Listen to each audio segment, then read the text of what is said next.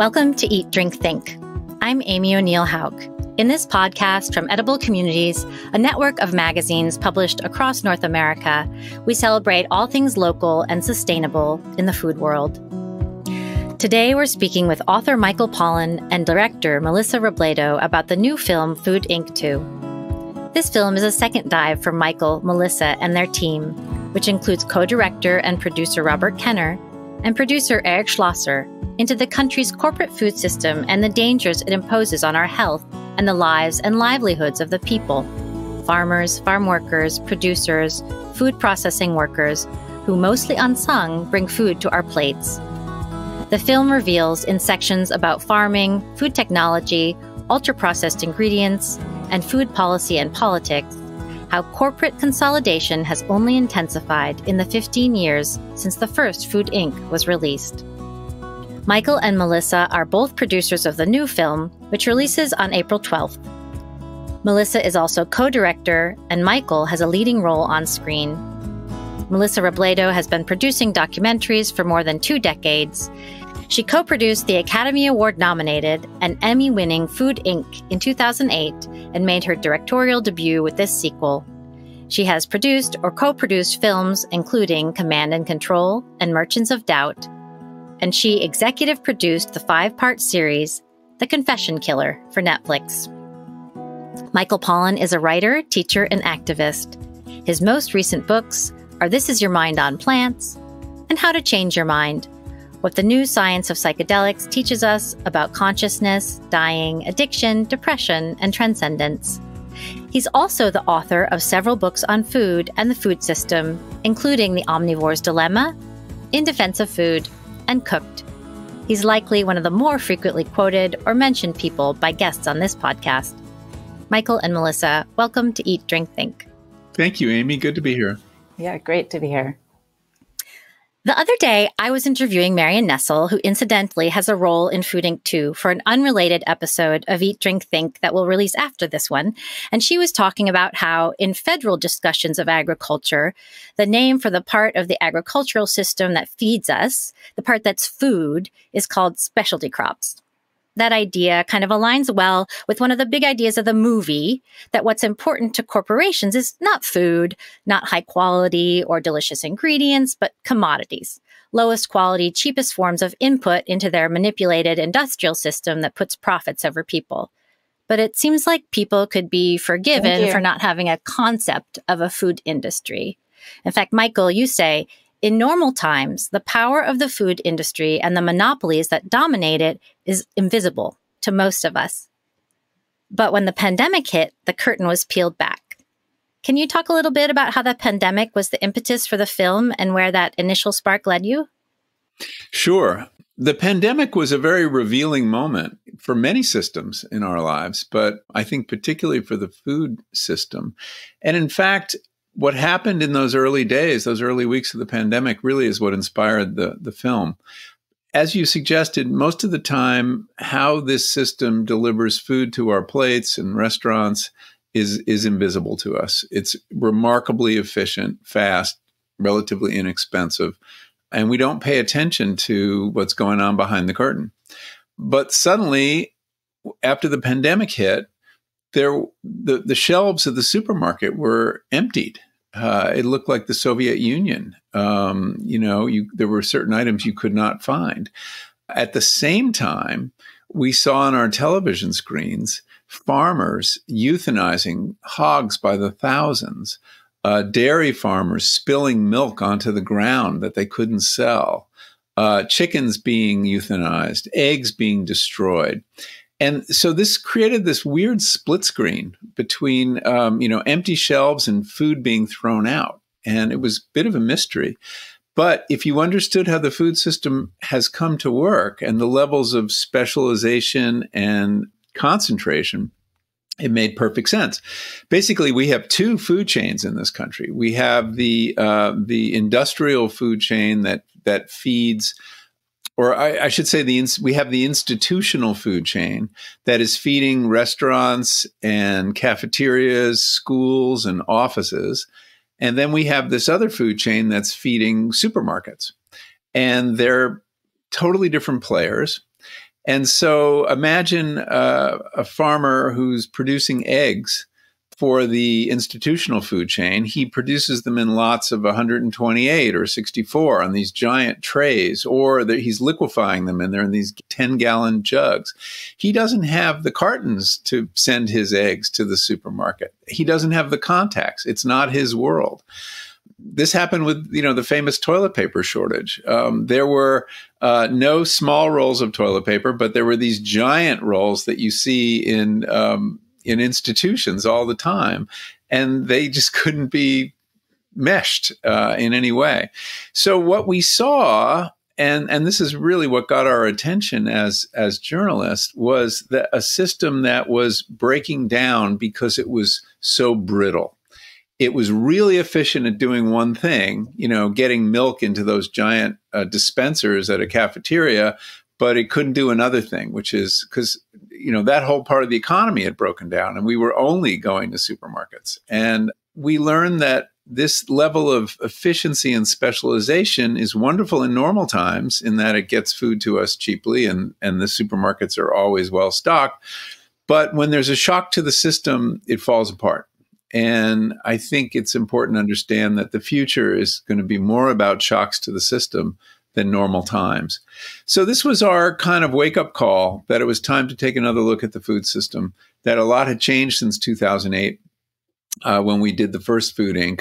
And none of us had been eager to do a sequel. And in fact, a participant had asked us repeatedly, but we didn't think the story had changed enough.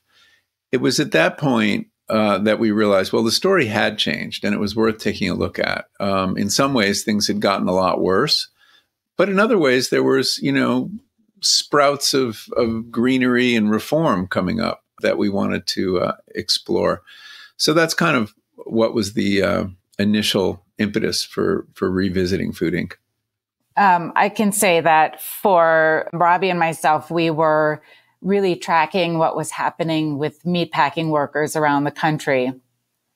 And we were shocked and outraged that they were being sent to work at a time of immense danger. And we were looking into trying to figure out how best to do that.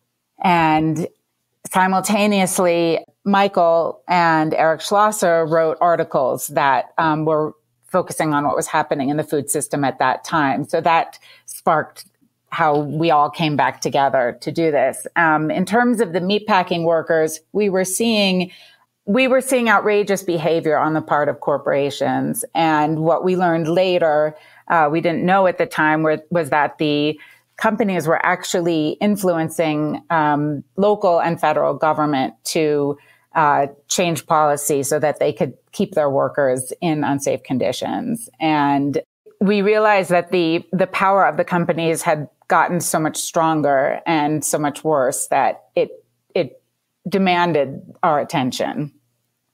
So, and the wake-up call there was, of course, the executive order that Tyson basically forced the president to sign, reopening their production lines when local health authorities were trying to close them down because they'd become super spreaders of COVID. And if you ever wanted any evidence that having these concentrated centers of power was distorting to democracy, there it was. A corporation, they wrote a public letter to the president, and within days, he had done their bidding. And, the Defense Production Act is designed to get corporations to do things they don't want to do in the public interest, like produce tanks rather than cars in wartime. This was a very unusual application of it. It was use of the Defense Production Act to force companies to do exactly what they wanted to do against the better judgment of local health authorities, supposedly to refill our shelves with food. But in fact, Tyson was sending a great deal of, if not most of, this pork to China. So it was really doing very little for our country. There's a sheriff in the town in Iowa that you have a scene about the Tyson plant. He says, this is blood money. These people died, right? Because those plants were kept open. When you have someone like that who speaks up, Melissa, do they face any consequences? I don't know. Honestly, I'm curious what the reaction will be in Waterloo to the film. Sheriff Thompson didn't personally face backlash there, but there were many public officials, a public health official who spoke up and lost his job. So yes, there are very real consequences. In terms of Tony, I am curious how, Tyson is one of the two biggest employers in Waterloo, and it remains to be seen how the film will play out there. But we also found, Melissa can confirm this too, that finding workers at these plants willing to talk to us, they were so afraid that became impossible. That's absolutely true. That's absolutely true. There was not a single worker who was willing to talk in Waterloo. Michael, the fragility that you talk about on the ground during the pandemic, it led to some community care and some inventiveness and some ways of kind of reallocating resources. Do you think that there's any kind of long-term re-regionalization or resilience added to the marketplace or to the food system because of that creativity that happened during the pandemic? Well, it's a good question how lasting those changes are, but there was a dramatic spike in people joining CSAs, for example. I know a farmer in Lincoln, Massachusetts, and his CSA membership had gone from like 1,300 to 2,600 because people were at home and they were cooking, and there were some very positive changes in the food system. As to whether they're lasting, last I spoke to him, he said the numbers had fallen back, but not all the way back, and that some people had actually developed new habits of using a CSA, and which usually requires you to do some serious cooking.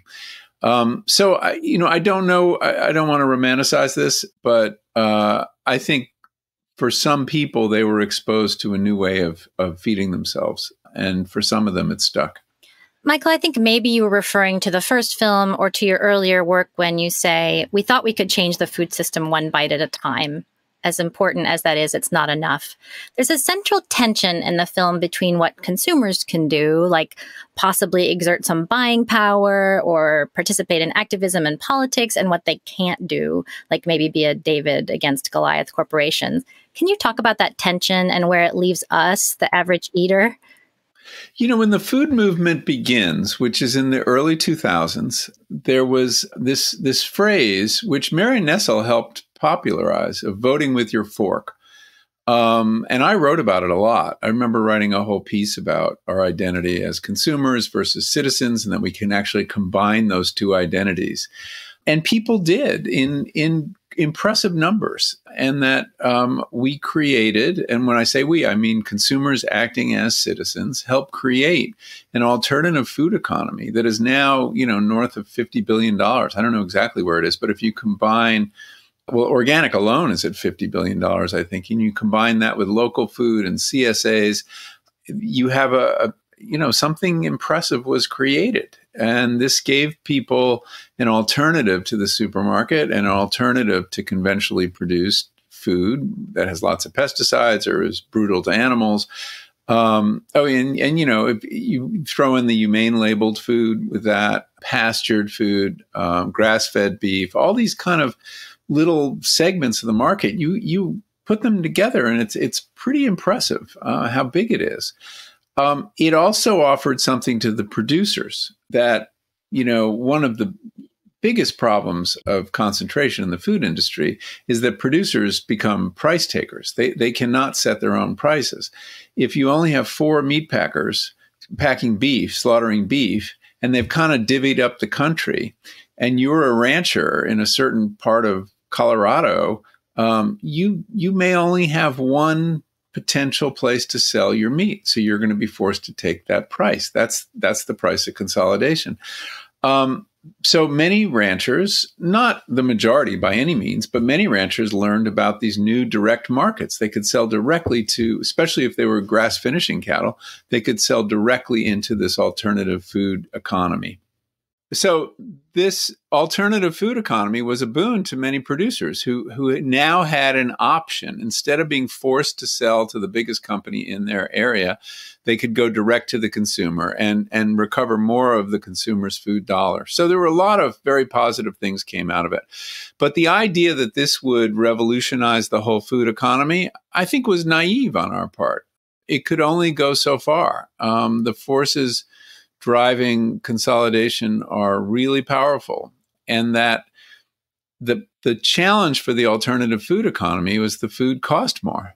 And so it offered a lot to people who had a certain level of affluence and offered a lot less to people who couldn't afford it. Now, there were various programs to compensate for this and lead to discounted farmers market foods and things like that farmers market accepts SNAP payments and all those kind of programs, which are really important. But I think we learned that finally we're going to have to vote with our votes if we're really going to change this food system, because the key factors affecting the food system, the rules by which the whole game is played, are written in Washington, specifically in the way we either enforce or don't enforce antitrust laws. And in the Farm Bill, this piece of legislation, this giant piece of very obscure legislation that comes around every 5 years, and this is a Farm Bill year, that sets the rules of the game, that determines which crops we're going to subsidize and which we're not, and which ones we're going to insure and which ones we're not, what kind of farming we're going to encourage.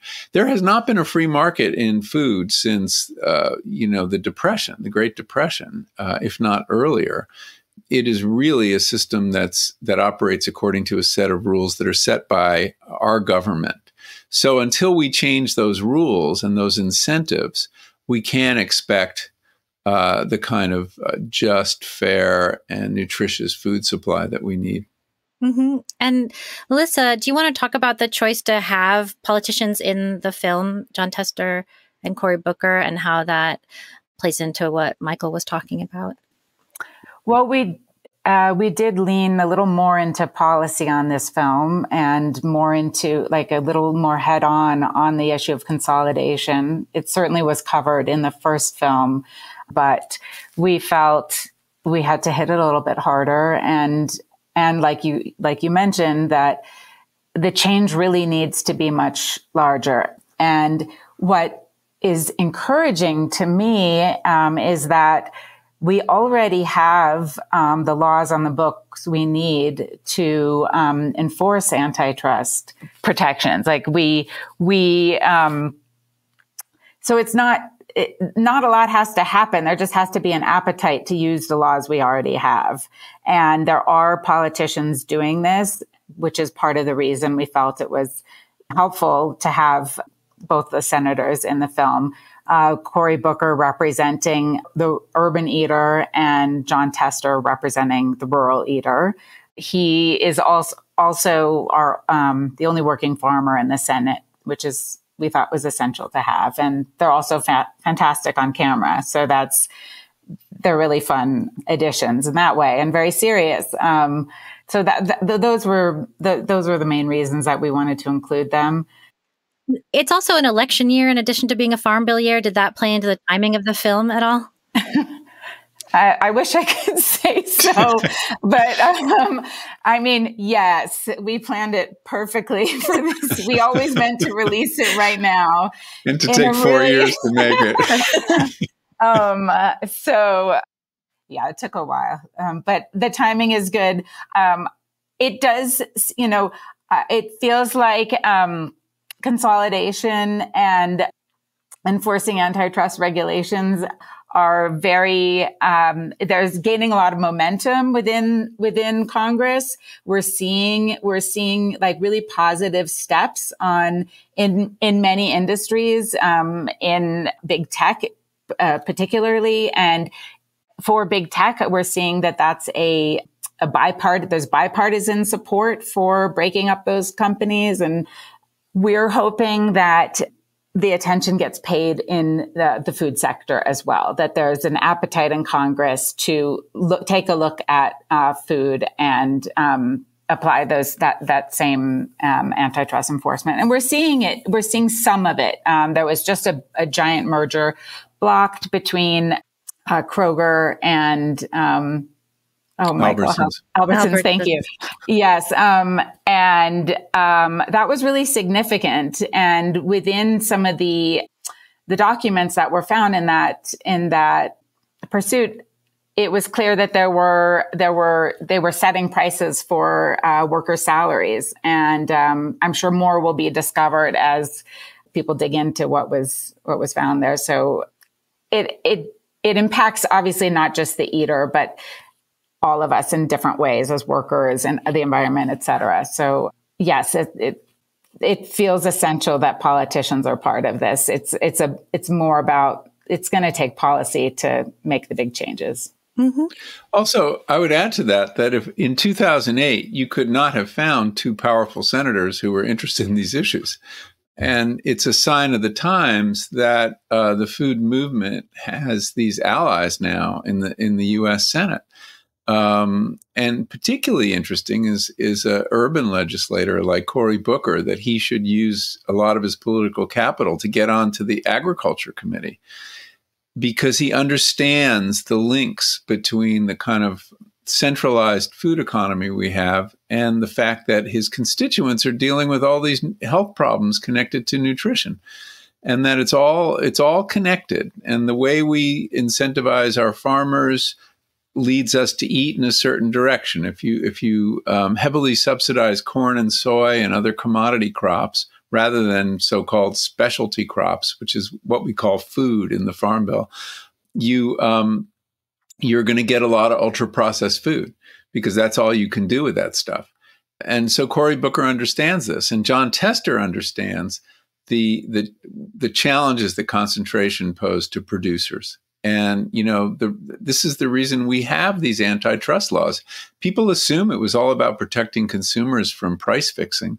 But in fact, the impetus was to protect farmers from being forced to take prices from overly concentrated buyers of their products, and to protect all of us from undue concentrations of power in our political system.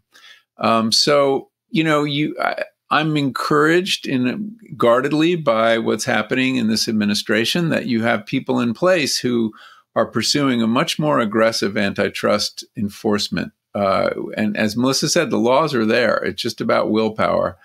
And Lena Khan, who's the lawyer in charge of the Federal Trade Commission, she completely understands this. She wrote a pioneering article when she was still a graduate student about how the chicken industry works and how concentration forces chicken farmers into, virtual slavery to these companies. I mean, they're indentured. They can't get out of these contracts. So I'm hopeful that we'll see more, and especially in a second Biden administration, if that comes to pass. If it doesn't, of course, everything goes backwards. You mentioned ultra-processed foods, and that's one of the more dramatic portions of the film, where you say that they make up about 58% of the average American diet right now. Michael, can you talk a little bit about the difference between ultra-processed and their less processed alternatives, and why in the film you say that's where the money is? Sure. So this is another big change since 2008. I don't think the term ultra-processed food was in use in 2008. And this grew out of a body of research, some of it conducted by a Brazilian epidemiologist who was trying to find out why Brazilians had put on so much weight and had so much more diabetes in a very short period of time. And he thought he'd go back and look at the figures for how much sugar and fat were being consumed. And they hadn't changed that much. And he was kind of surprised. But the way they were being used in the food supply had changed a lot. They were not getting sugar from their sweetened coffee or baked desserts. They were getting it from soda, and they were getting fat from potato chips and all sorts of snack foods. And they were eating the same amount of nutrients, but they were getting it in this new form, ultra processed food. And some research has been done since that we highlight in the film by a man named Kevin Hall, a scientist. And he found that indeed, people eating an ultra-processed diet put on a lot more weight. And studies since then have shown that ultra-processed food is linked to something like 32 different diseases. So what is ultra-processed food? So basically, the easiest way to understand it is if you're eating food that contains ingredients that the average person doesn't have in their pantry and that you need a factory to produce, that's ultra-processed food. You don't have to get any fancier than that. And I think we all recognize what that is. And given the choice of eating a certain number of calories or eating all you want, that's what this Kevin Hall study did, that from meals that were normal, cooked whole foods versus ultra-processed foods, people would eat something like 400 more calories of the ultra-processed food and not surprisingly put on the weight. So the research around ultra-processed food is pretty revolutionary, and it's really changing our understanding of nutrition, that we have to pay attention not just to nutrients, which is to say to, how much fat are you eating, how much salt, how much sugar, but the form in which it comes, because that form has a huge bearing on your health. Why? Well, that's the part we don't know for sure yet. There are a couple things going on, though. Ultra-processed food has lots of ingredients, chemical ingredients, that may interfere with things like the microbiome. Emulsifiers, for example, are very hard on your intestinal lining and on your microbiome. And ultra-processed food are full of emulsifiers. That's how you keep the fat and the water from separating, when it's going to sit on a shelf for 2 years. So that's one thing. The other thing is that this food has been deliberately designed to be addictive, to make you eat as much as possible. The industry talks about, achieving craveability and snackability. They don't want to satisfy you. They want you to overeat because they make money the more of this food you buy. So we've put the consumer in a really bad spot where the consumer is confronted by food that's very convenient and engineered to be very tasty and immediately satisfying.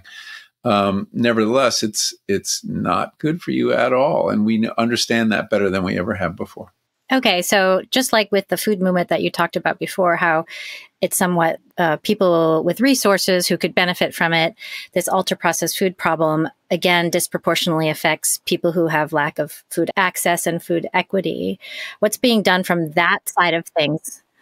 I'm going to just chime in to say that we do see that people across all socioeconomic strata are eating high levels of ultra-processed foods.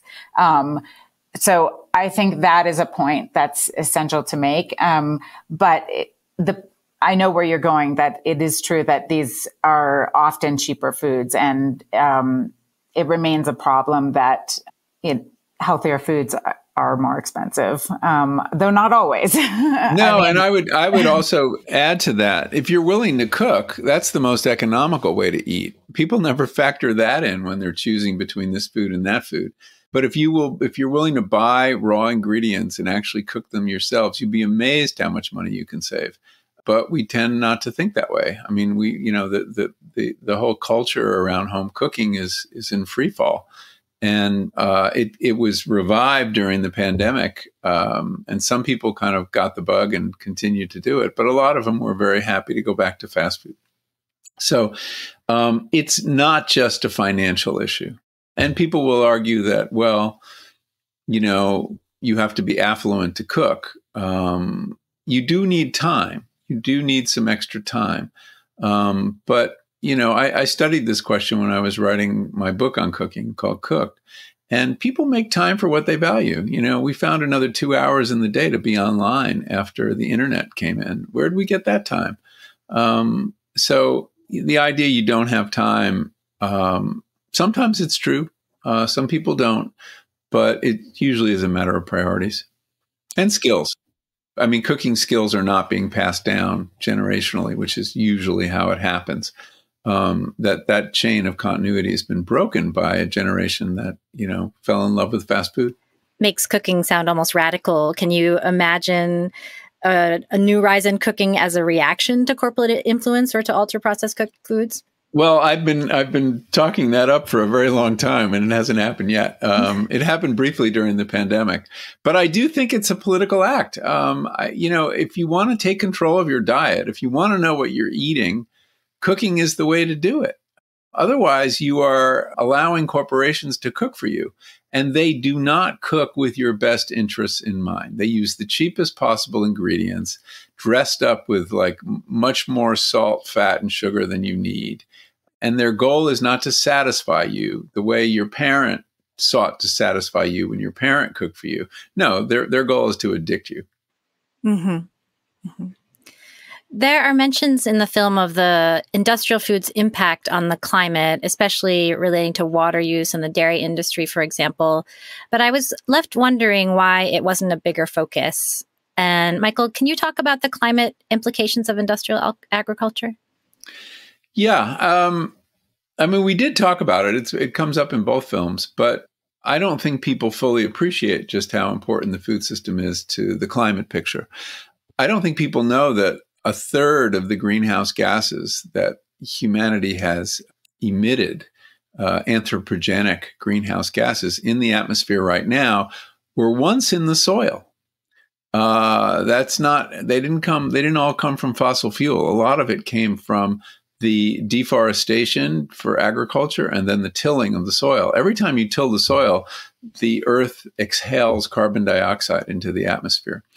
And so agriculture plays a huge role. And then there's the processing. And then I think people also don't realize that the fertilizers we use to fertilize our corn and soy crop, which is mostly ammonium nitrate, is a fossil fuel product that is made usually from diesel fuel or natural gas.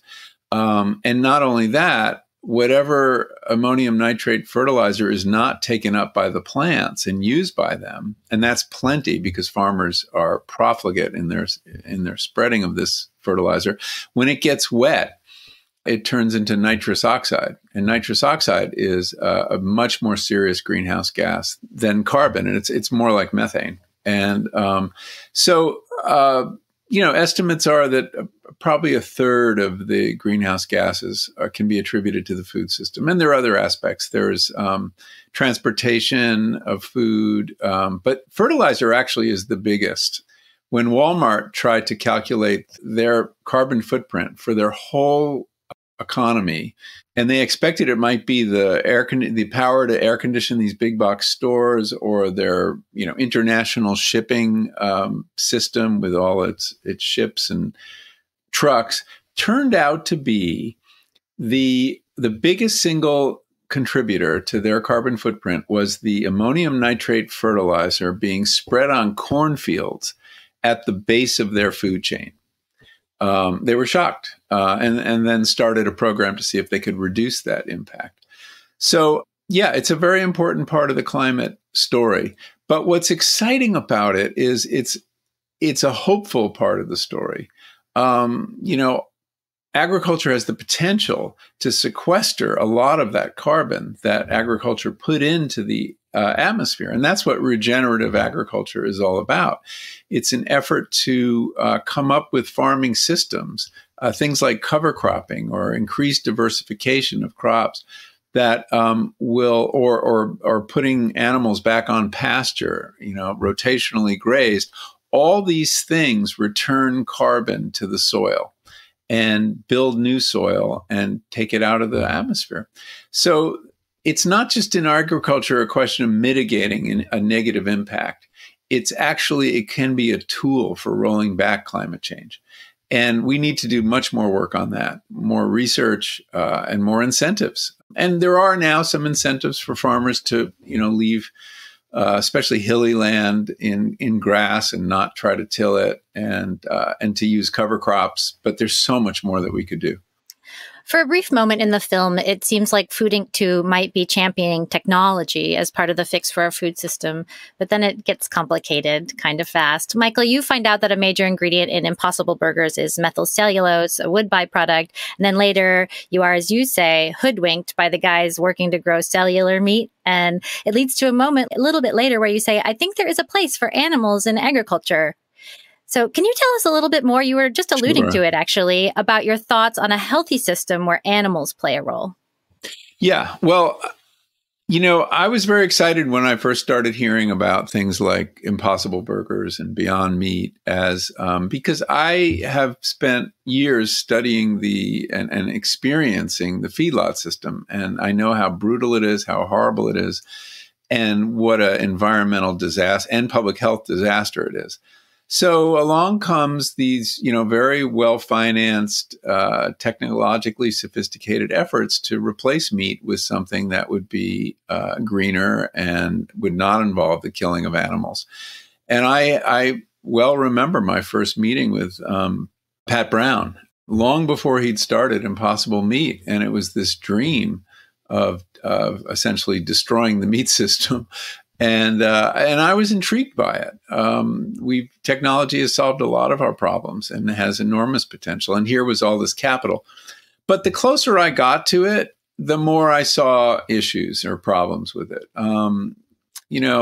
Impossible Meat solves some problems, but it creates others. It's an ultra processed food. It's got 22 ingredients. I forget what it is, but it's a lot of ingredients, some of which have not been in the human diet before. Methyl cellulose has, actually. I think McDonald's milkshakes also has wood pulp in it. That's what it is, basically. I don't know if you want to eat wood pulp. Maybe some people are fine with it, but it's a marker of an ultra processed food. So the film's take on this is ambiguous. We're equivocal about it because we see the benefits, but we also see the problems. And, frankly, that's the luxury and why I like working in long form, like documentary and long form journalism, is that you don't have to paint everything black and white, that you can look at something that really is ambiguous and that finally, as a consumer, you've got to decide, is this trade-off worth it? Is it better to eat this ultra processed material or is it better to eat a hamburger? Or maybe you don't want to eat meat. The premise also of these companies is that you're never going to change the American's meat habit. And so therefore you have to change the meat. And I don't know that I buy that. We have changed consumer habits in various ways. We no longer smoke at the numbers we do. We no longer throw discarded wrappers and cups out of the window of our cars when we're driving at 60 miles an hour. These things were all routine. So I haven't given up on the idea that through better information, people might moderate their meat consumption. But that's the belief of the industry. When it comes to cell-based meat, there's a huge question on whether it can be scaled. And we did feel that we had been fooled by the company we were tracking, and that they had given us a tour showing us how supposedly they were producing all this meat in these great vats. And then they served me a chicken breast, and it was a real chicken breast. It wasn't the best one I've ever had, but it was a real chicken breast that had been produced from a single cell of a chicken that didn't have to die. That's extraordinary. But you dig in a little bit and you find that, in fact, they can't quite do that in those big vats we saw.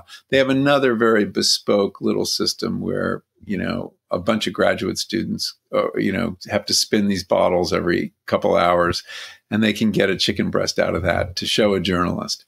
So all that showed to us is that scaling this up is going to be very difficult, and it's going to be very expensive. So, we end up taking a skeptical view of these things, but we wanted to look at them and entertain the possibility that here was part of the solution. There's several solutions in the film. We also look at, the aquaculture solutions that Bren Smith is talking about, and the stock cropper, which is a very exciting idea for Iowa agriculture. All these are going to have scale issues, actually. But it's important to show that there's a lot of innovation going on at both the high corporate, big investment level and at the grassroots level with just incredibly creative farmers. And in the same way we highlighted Joel Salatin in the first Food Inc., we're very interested in shining a light on farmers who are trying to do it differently. And that makes a difference. I mean, the number of people who've been influenced by Joel Salatin since seeing Food Inc. And hearing him, evangelize about this system, that's one of the changes that's happened in American agriculture. And we're hoping introducing people to Zach Smith's work with the stock cropper will lead to more innovation in the Farm Belt.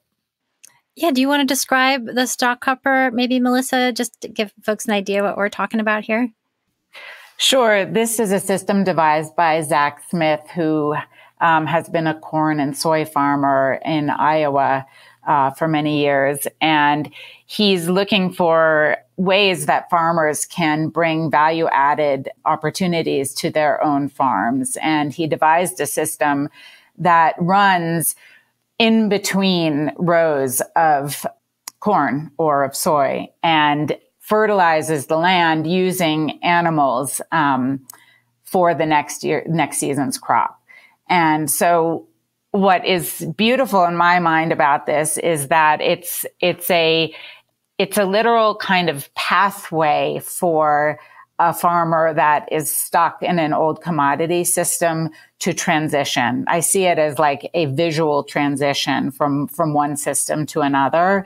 And maybe not everyone's intention would be a full transition, but to me, it just is a beautiful visual metaphor, because to change in Iowa, as an Iowa farmer is really challenging. So it's a system that integrates animals. It runs autonomously and fertilizes the land using animals. And you'll have to see the film to see it. It's beautiful. Yeah, it's a mobile barn with animals in it, and it moves over the landscape, and the animals eat the grain and deposit their manure. And the thing moves on its own power. It's solar powered, moves down the rows. Bringing animals back onto farms that don't have them is really an important goal of sustainability. When we separated animals onto feedlots and then used our cropland to grow feed for them, instead of letting the animals eat the crops and nourish the crops with their manure, we broke a circular nutrient chain that was incredibly sustainable. As Wendell Berry memorably put it, when we took animals off of farms, we neatly divided a solution into two problems. One was the problem of fertility. We didn't have this fertility on the land that we had to remedy with artificial fertilizers. And the other was a pollution problem on the feedlot, which doesn't exist if animals are on the farm. So like Joel Salatin, Zach Smith is restoring that nutrient loop. And it's just a beautiful idea. And I'm sure there are issues with scaling it. And one of the biggest issues that Zach talks about is like, all right, he's growing this very high quality meat now on his farm, both pork and, is it lamb? What's the other? Is the other? I forget. I think there were sheep and goats and pigs in the. Or goats. Maybe it was goats. Where is he going to get this meat slaughtered and processed? If Tyson is, his outlet, it's not going to work because they're not going to want a small lot of meat like that. And of animals of irregular sizes. And so how does he has to go to a very customized slaughterhouse, and that's going to make for a more expensive product. So there are many, many challenges to making this work, but the genius behind it is, this is innovation. This is as innovative as, it looks cruder, but it's as innovative as that cell-based meat. It sounds like you're talking about scale from two sides, right? You're talking about scaling up enough to be meaningful, scaling back enough to be helpful.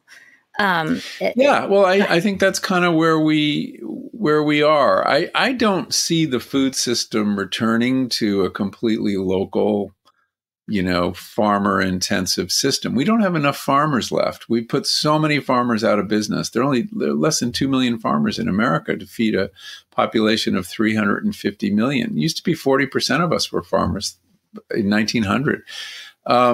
So that's not going to happen. But what can happen is letting 1,000 flowers bloom, that we have many food systems, not just one. That, there's Zach and Bren Smith are feeding into one food economy, and we shrink the concentrated economy. We shrink the feedlot economy, but we're not going to replace it. I don't think that's realistic. I think so. I don't think the question asked of any of these systems is, could it feed the whole country? Could it feed the world? Let it feed part of the world, but let's just not put all our eggs in the same basket.